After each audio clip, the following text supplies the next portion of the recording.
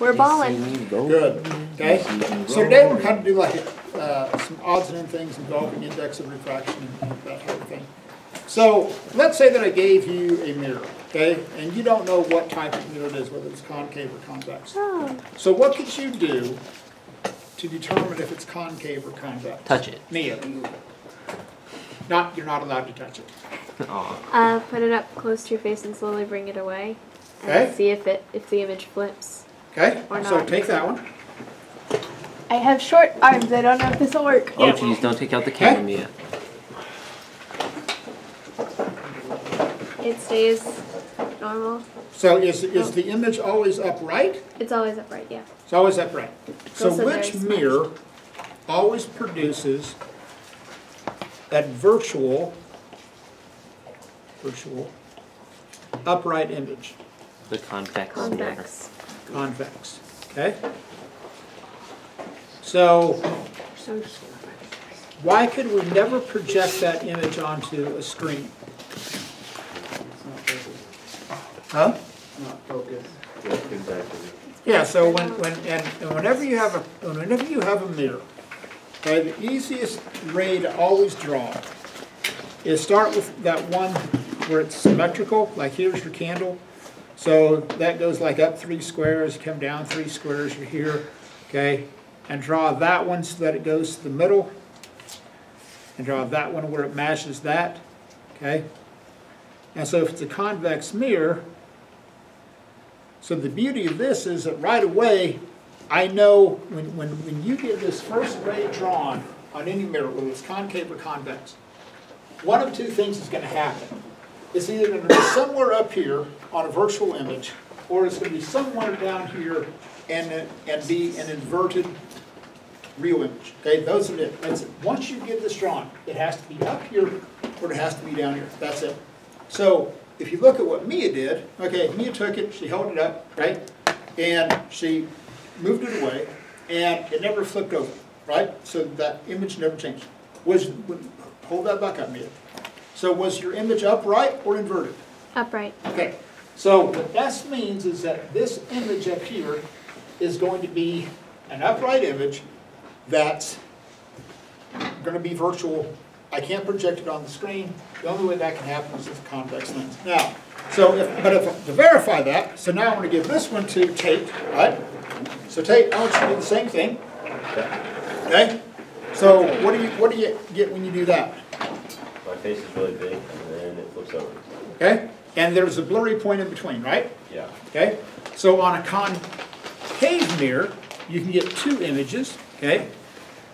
You can get one where it's a virtual image over here, or you can get one where it's a real image over there, okay? Again, start with that one. It's going to go doink, doink. It's either going to be up here or it's going to be somewhere over there. So as soon as you know that you can have 2 possible images, that's going to be a concave mirror. Now, let's talk lenses. So here I've got a lens, okay? So if I hold it up, right, move it away, no matter what I do to it, I only get upright images, okay? All right, so I'm looking at this, nothing ever, no matter what I do with it, it never goes blurry. So with this one though, if I hold it upright, okay, it kind of goes blurry, okay, so really can't focus it. Then if I go far enough away, then you all become really, really small. And upside down. And you're upside down. Okay, so with this one, you all are really, really small and you're upside down. But if I bring it in close enough, you almost kind of flip over, right? But I guess can't quite get there. Okay, so which one of these? So this one, hold it out far enough, y'all are upside down, okay, and small. I cross over, there's a blurry point, and then you kind of begin to focus in upright.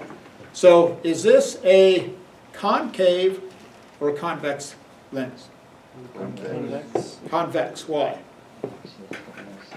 You're right, but why are you right? Because convex lenses are the ones that focus the light. Okay? And that's right. So with this one, which is this concave mirror, so with this one, right, this is the one that when that light comes through, so on a concave mirror, excuse me, concave lens, okay? So when that light's coming from all of you, it's hitting here, right? And it's bouncing off. So because that light is bouncing off, it's not being focused. So when my eye is over here, my little eye, over here on that side of the lens, okay? So when I'm looking at that, since that light coming through is only being spread out, it's not ever converging. So there's nothing there's no point where that image can flip over because of the fact that it's not being converged. Whereas if you have a convex lens, okay, remember that convex lens is going to be like this, right? And this is how your eyeball works. So the classic one with that, it hits, it goes through here, it hits, it goes through here, and then you get that inverted image over here, and that's what's happening when I go far enough away, you all look upside down. So those are the two tests that you can do on mirrors. So, but they're like opposites of each other. So if you have a concave lens, you can only produce one type of image. But if you have a convex mirror, you can only produce one type of image. Okay, so that's kind of what you need to begin to keep straight in your mind. Okay, cool with this. All right. Now,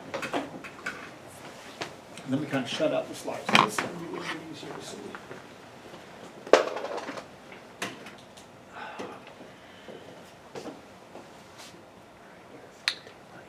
Hello, darkness, my old friend. Okay, so if I take this light, okay, and shine it, oh, come on, turn it so I might have to turn this off. I'm afraid my laser is down.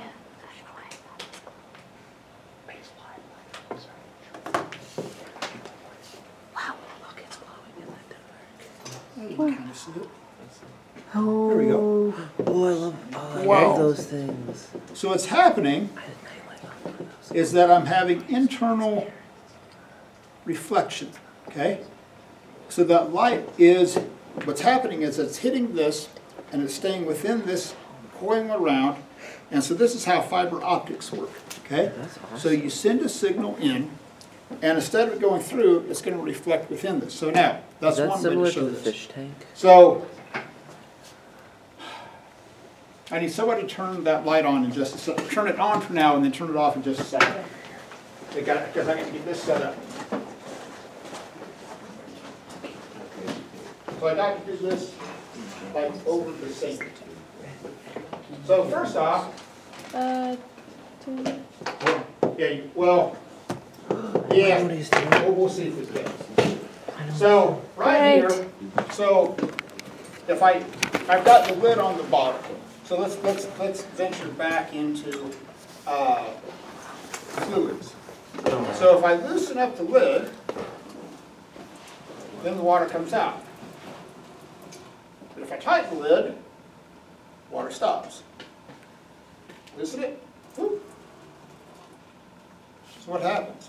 So there's no air vacuum, there's no air. The pressure is keeping it in, replace the air that's. Yeah, so when I close that down, okay? Air pressure's coming in the top. Yeah, so you were creating like negative pressure on the top because that air couldn't go in to replace it. Basically, I've created a seal. So what I'm going to try and do here, as soon as I can find out whatever my laser. Well, Oh no. oh, there it is. Okay. So here's what I'm going to try and do. I'm going to try and shine the laser through the bottle and have it hit the water that's going out the other side. Okay? It's going to be tough to do, but let me try it. Okay? So,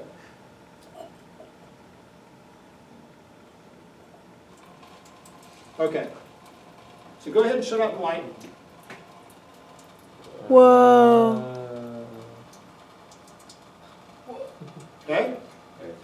So what's happening is that light, as it hits that laser, as that laser hits that beam of water, okay, go to the lens back on. As that laser hit that beam of light that's going down like this, notice that you couldn't see the laser until it began to bend. Because once it began to bend, then it got reflected within the water, and then it showed up. Got that idea? Okay, now, go back here. Go on, here. Nope, on the out. Onward. Oh. Now, I gotta have somebody come up lengths of the wall.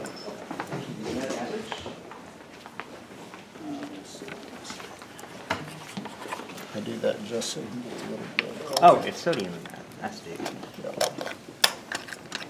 Sparkly. Should have used that for the waves, sound waves.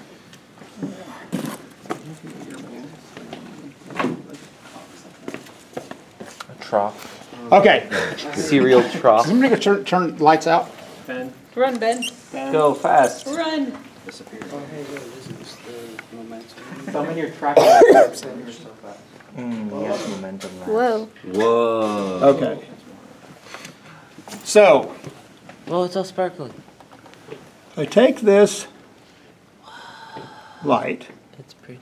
So it's kind of cool because you can clearly see that when it hits that layer of water, that it deflects downward. So why does it bend down towards? It's being refracted. Yeah, it's been refracted, right? So it's going slow, right? It hits that water and then it bounces down. Now, if I take this, oh, I gotta get it back over here so I can go on the edge. Whoa, stop moving. Okay. Now, All right, we're ready for the next set of pictures for groups, news magazine, first and second semester. hold on. K Club, Aviation Club, and SAFE. That's Newsmag first Whoa. and second semester. K, Aviation, That's what I want. SAFE. Is that similar? cool. Is that similar to how the fish tank out there Yes. works? Okay, I mean, so it's water. here's what we've got. Thanks, Brandon. You're So- really helpful. Water and glass. You'll notice that there's an angle, right, where that light travels parallel, and you can see it over there on the wall, okay? Gasp. If I hit that just right. Oh, come on, I Are you trying to get both lights on the wall? had it. Yeah. There we go. Whoa. Okay? Is this double slit? It's magic. Kinda. Okay, but here's the point. So you can see this light, and it's going to hit this, and then it's going to go parallel with that surface. But if I go steeper, Oh, I can see it bent. Wow, that's crazy. okay, so if I go steeper, here's what's important. You'll notice that it hits, and then it all reflects back in. So this is what's known as total internal refraction. So all of that light is hitting that surface and it's bending in here. So the cool thing about this is you can also see that the angles are symmetrical. So this thing is almost acting like a mirror, okay? So it's hitting this, it's coming back down, and it's bouncing. Now, but if I try and do it from the other way, right? Doesn't work. It doesn't work. So I can't get this to completely bounce off, going from like a low index of refraction to a high index of refraction. I can't get all of that to reflect within this. But if I go from try and go from a high index of refraction into air, then I can make that thing completely refract and come down like this, okay? Got that? So you can get internal refraction if you're going from a high optically dense material into a low optically dense material. But you can't get it to go the other way, okay? Got that? Good? All right, back we go. Back to the table. Yeah, I know the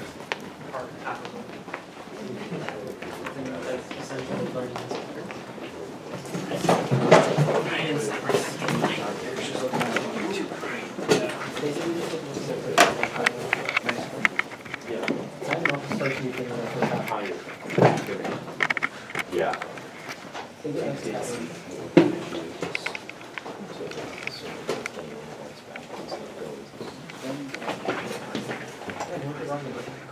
Okay. All right, so let's do this, do a little math. A little math? Little math. Mr. Burkham. What? Mr. Burkham, the board's not on. Yeah. We should have told him. Just see how long it would. One of these days we'll do that. We'll do that at the end of the semester. We'll just let him go. See how that goes. No. Maybe not on camera though. Don't want to make this a weird channel. What? Not that it isn't already.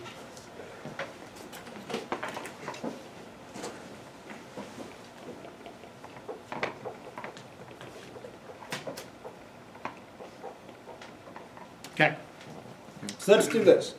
So let's say that I'm going to try and shine that laser from air into water. So if this angle is 40 degrees here, then what's going to be this angle here? First off, is it going to be more or less than 40 degrees? Should be less. Less, right? Because if you go N1, sine theta 1 equals N2, Sine theta 2. sine theta 2, right? So if we try and find this angle here, so I'd have N1 divided by N2, and take the inverse sine of all of that, okay? Then you would get 1.00 times the sine of 40. Somebody do this because I'm just completely making up this problem. Divided by 1.33, and then the inverse sine of all of that. What do you get? 28.9. 28.9 degrees. Okay? Now, if this had been like 1.5, if this had been more optically dense, what would happen? Smaller angle. No, it would have been more and more and more towards the vertical, right? Now, that's if I'm going from air From low to high. into water, okay? Now, let's reverse it. Now I'm going to have that laser underneath the water, and I'm going to shine it up this way, and then I'm going to have it go into the air. So when it goes from the water into the air, so it's going to go like this, which way is it going to bend? It's going to bend towards the horizontal, or it's going to bend towards the vertical. So as this comes out, which way is it going to bend? Towards the horizontal. Towards the horizontal, because like this side's going to speed up first, right? So let's do this. So let's go, let's say that this is 40 degrees, okay? So we're going to have 1.33 times the sine of 40 degrees is going to equal 1.00 times the sine of theta.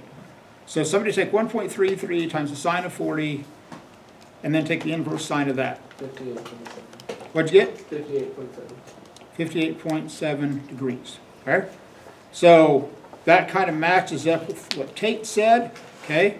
All right? We got 58.7 degrees.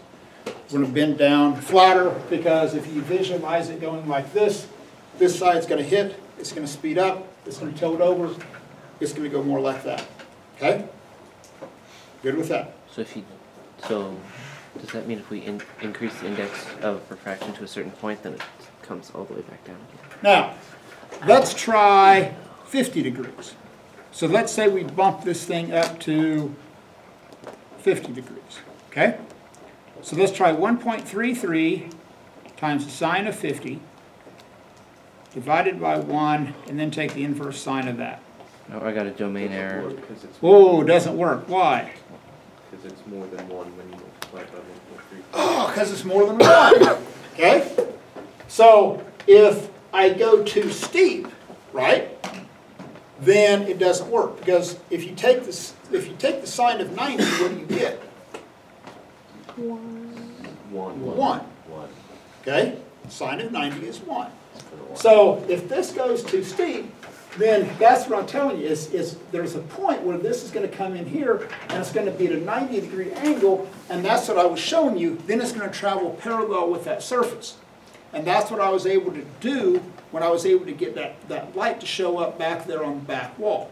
So, so how could you find that critical angle? Because obviously Set it it's equal to got, 1. so 50 is too big, right? So it's somewhere between 40 and 50 degrees.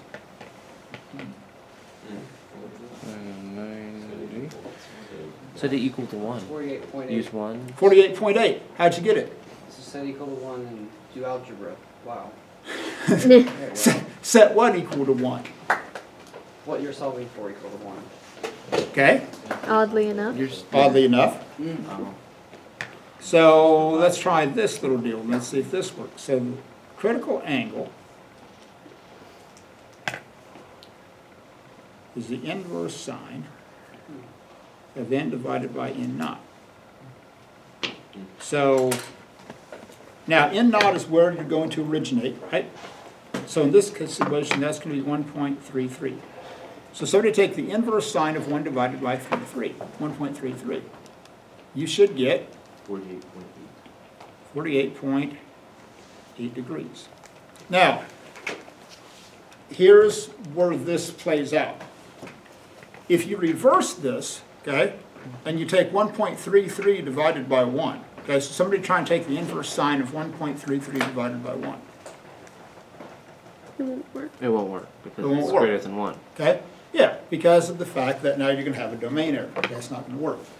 So what this is going to tell you is that if I'm at 48.8 degrees, and here's what you can do. If you go back to this law, so if I take 1.33 times the sine of 48.8 degrees, that should equal 1.00 times the sine of what? 90. 50. 90 degrees. Okay? Because that's the only way it's going to work. So what this critical angle is going to tell you, number one, it's only going to work if you're going from a more optically dense medium into a less optically dense medium. Okay? That's the only way this thing will ever work. Because if you try, this is why when I was going from air into water, I could never make that happen because of the fact that I was never going to hit that point of internal deflection. But if I'm going from water, if I was shining it up through the water and trying to go out into the air, then I could make that where I get the 90-degree angle, and it's going to go run parallel with that. Okay? That's cool. Got it? Good? Okay. So let's go out to the fish tank for a second. Ah, finally. The answer to my question from before. Sorry. And not for the original. Your boy's gonna watch lectures tonight. Excuse me. Thank you. Grazie. Right now, I'm struggling infinitely more than any healthy. Which is really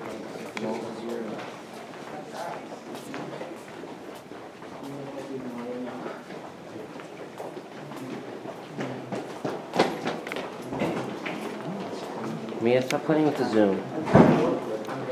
Mia, you're going to get the motion sickness. They're already gonna get motion sick. Don't walk so close.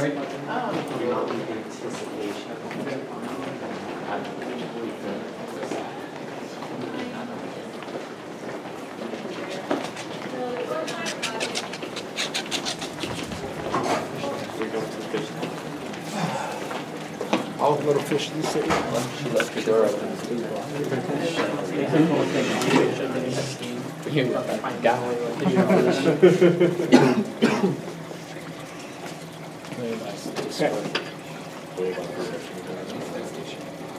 So, Ryan.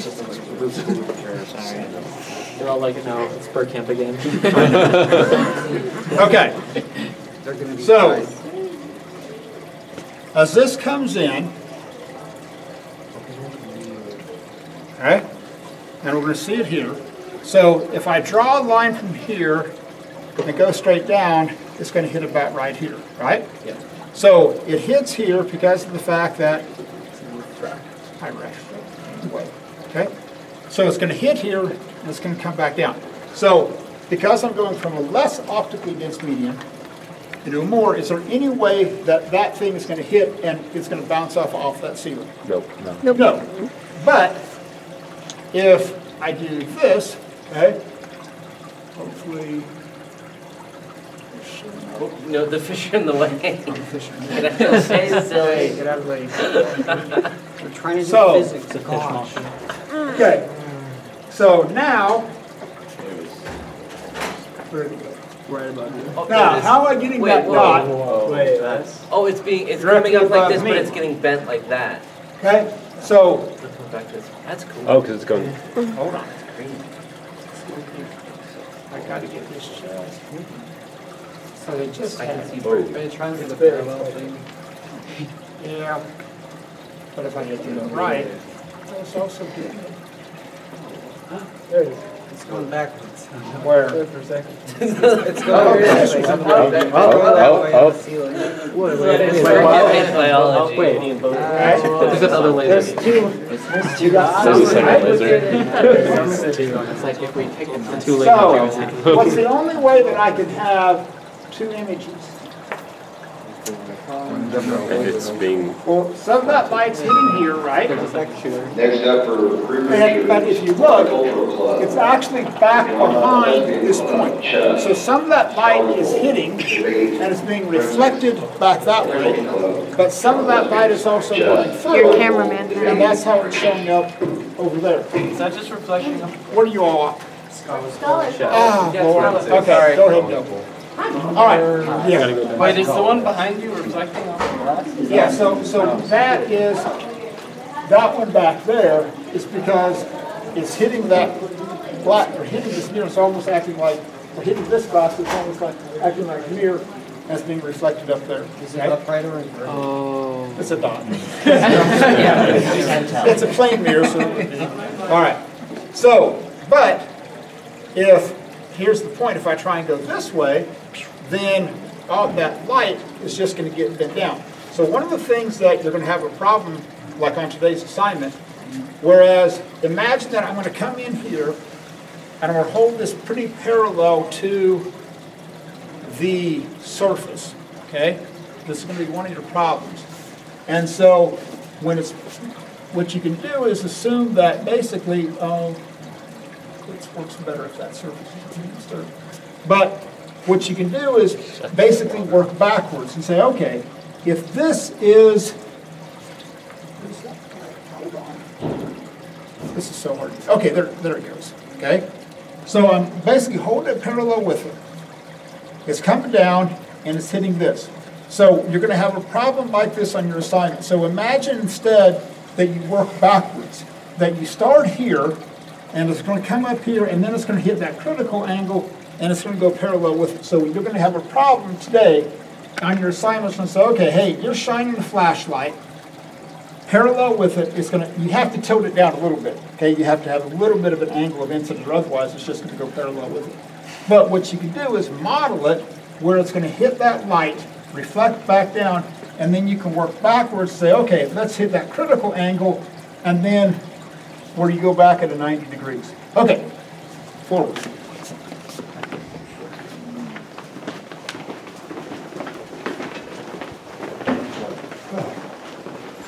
YouTube channel. Yeah, you either love it or you hate optics. Unregistered. Right now, I'm not liking it because I don't understand any of it. I'm undecided. I'm trying to maintain it. Okay. For what? Okay, one of the reads for my. It's such a good film. I don't believe they signed it in. Bill Nye himself drew it.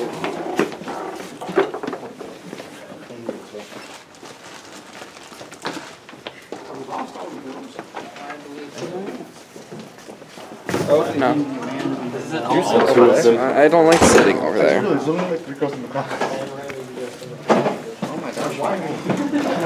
Okay, I guess I'm cameraman.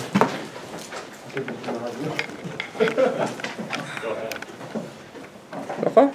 Good. Where does this thing go? Check the other side. Alright, go.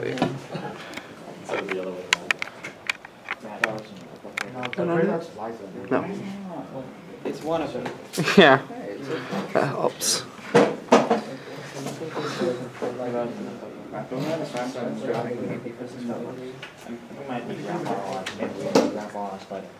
Where does the camera cord go on this? Just on that side, there's a little, Okay.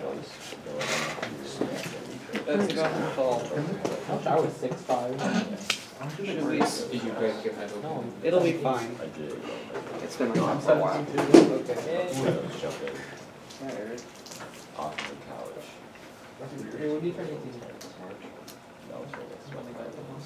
I gotta do some drawing here.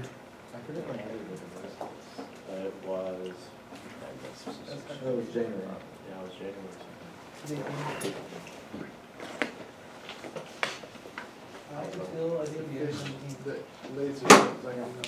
I'm barely younger than you.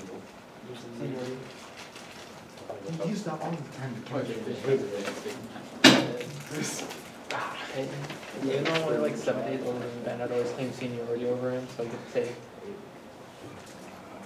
He claimed it, just so he wouldn't have to get out. Shut up. I did that. Is that fish eating Dorito? When I took it. Yeah, I think it was that's January. He's only 10 days older than me. Oh yeah, November 14th? Yeah. Hold on, I'm gonna do some. Inside their mouth, too bad.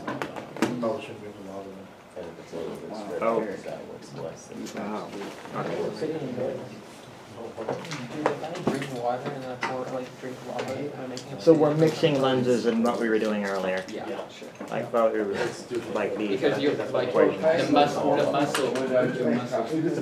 Change the photo. looking. So the muscles don't work.